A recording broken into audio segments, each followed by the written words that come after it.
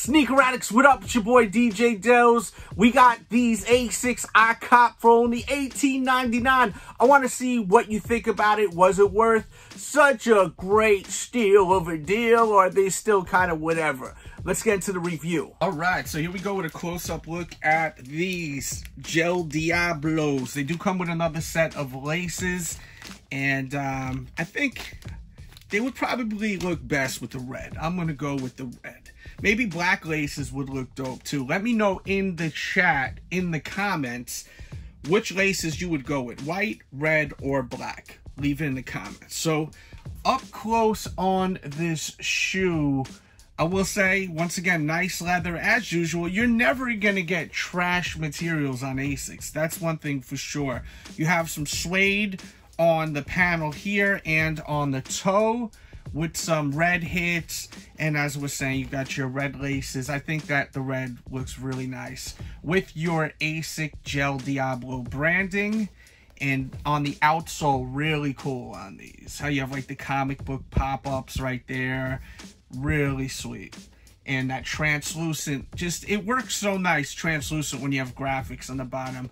I never could understand why not take advantage and put graphics through the translucent. So I'm glad they did that.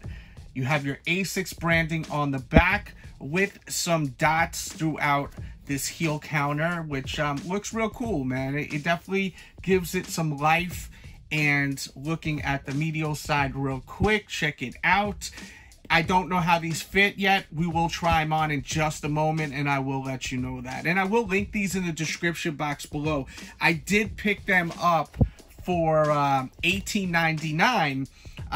You can still get them for, I think, $34.99, which is still a ridiculous deal for these shoes, especially if you like how they look like on feet. I'm so positive that these are going to look really nice on feet. So let's get into that. All right, so here's a look at them on feet. They feel comfortable as far as the fit. I think true to size is the move. There's a little bit of room in the front by the toe, I will say that. Just a little bit though. I don't recommend going up half a size. If you have a wide foot, go up half a size. But if you have a standard foot, stay true to size. I think that's the move. But let me know if you own a pair of these. I really love how they look like on feet. I have a bunch of Asics, but I never owned this model, and I actually really like them. So this probably will not be the last time I purchase this actual model. And you know we gotta hit you with the birds few. Yeah, these are dope, man. I like them. Let me know what you think though. I'm not trying to sell you them, so if you think they trash, leave it in the comments. I'm gonna get, you know, zero offense taken by you saying that they're trash, so don't worry about it. And once again, if you own these, let me know what you think of them. And there you go. Let me know what you think of these. Make sure to hit the thumbs up button. Show that love and support for your boy DJ Delz, the sneaker addict. Thumbs up the video, subscribe if you're new, and let me know if you think these are hot or not. And pick up the newest Sneaker Addict t-shirt. Subscribe if you're new and turn all notifications on, because we do go live a lot and it's a lot of fun. So hang out.